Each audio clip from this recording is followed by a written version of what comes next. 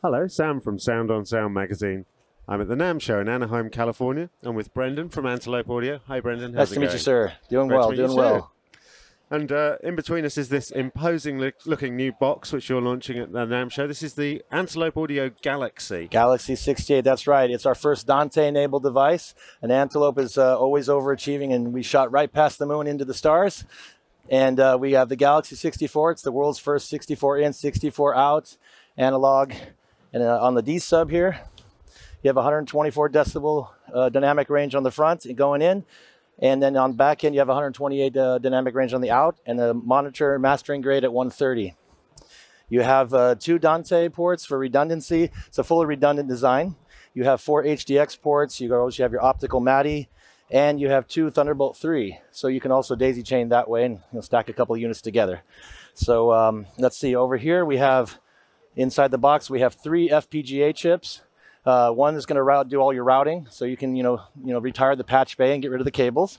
And the other 2 FPGAs are controlling 12 DSP processors. So it's quite an effects beast. All of that packed into one form. Wow, so it's a single 2U box that can give you 64 inputs, 64 outputs. Yes, yes. At all sample rates? Yeah, 192 at 24-bit, yeah, and below. Yeah. Wow, so that's pretty much a powerhouse for any studio that really needs a large track count. Or large scoring. So, Mr. Zimmerman, if you're hearing, or Hans Zimmer, we need to talk. Is it possible to attach more than one of these to a single system? Of course, yeah. Through the Thunderbolt, you can daisy chain. Also, we have MADI. We always have minimum 2 forms of computer connectability, either USB 2, Thunderbolt 3. But as you see with this one, we're really overshooting with 4 or 5 major connection points. And what sort of things is it possible to do with the effects? With the effects, well, we have over 50 Synergy Core effects, because this is, of course, our latest design with FPGA and DSP on the bottom. So we're always going to be developing more. But we have all your classic compressions, all the popular EQs over the years, and we have our reverbs. So, and we're coming out with delays, and we have the space flanger now. So.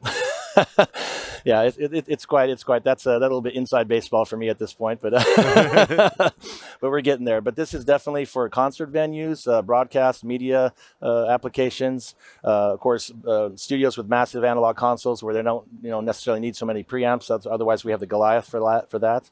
And yeah, and also we have the crystal oscillator in the oven at 60 degrees Celsius, keeping that click right.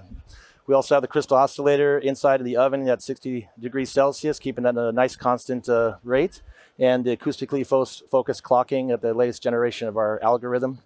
So, yeah, tricking the ears into thinking it's analog.